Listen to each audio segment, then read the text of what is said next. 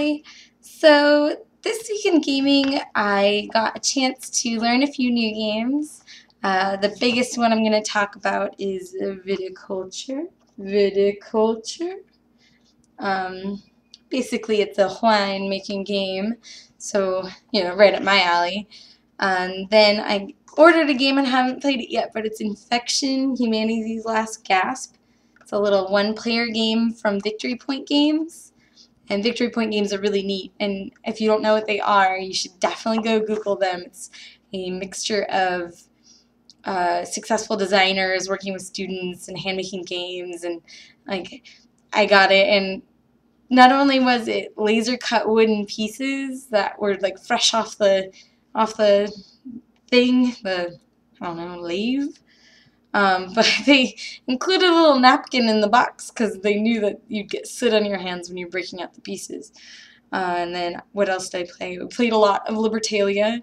That's a pirate-themed card game, and bad pirate jokes, and a little bit of role selection later, and that's a lot of fun. And I got to play Evil Baby Orphanage. Yeah. I wonder sometimes why things get kickstarted. Why do people put their money in these things? So let's hit on Evil Baby Orphanage real quick. You have a number of babies. If unsupervised, their abilities will go off. You supervise them with cards from your hand. Wow, was that game bad? It was especially bad. I'm sorry, whoever designed that. You did not.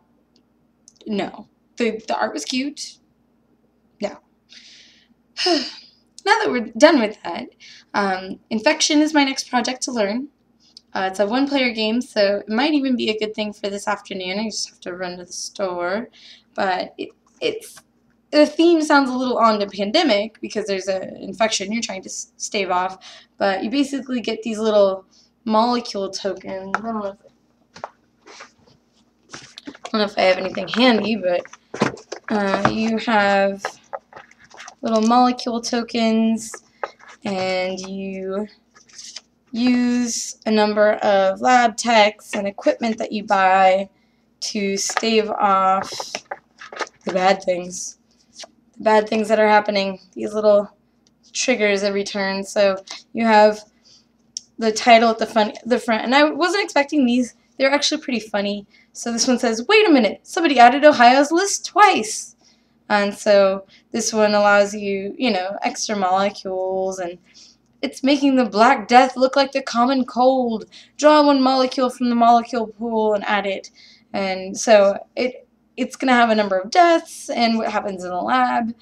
Sometimes you oversleep. So there's a lot going on in the game. Looks like a lot of fun to me. And then end of my talking about that. But the biggest one this week was Viticulture. Viticulture! I only kind of caught wind of the Stonemaier Games guys from, well, I follow Jamie on Twitter, and he's one of the designers, and I backed their game. It was called Euphoria, and it's a little worker placement, dystopian, cool, absolutely stunningly gorgeous game.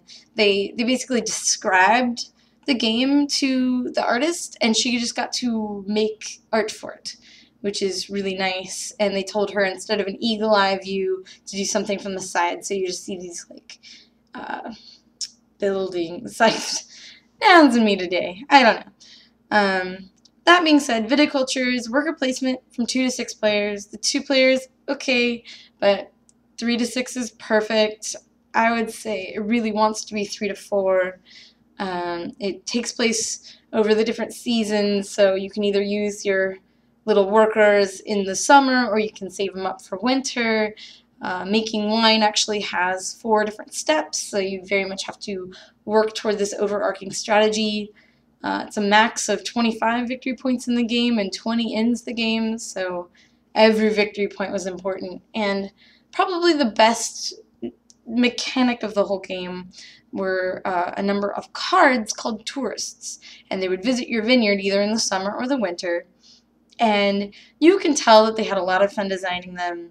They're all sponsored by somebody from their Kickstarter, and the cards really take the cake. They make move more efficient. They give you money. They give you victory points. They allow you to do things that you wouldn't normally be able to do.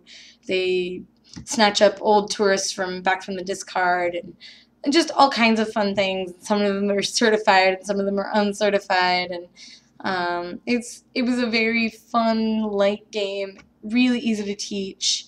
I wasn't in love with the custom meeples. I like wooden cubes.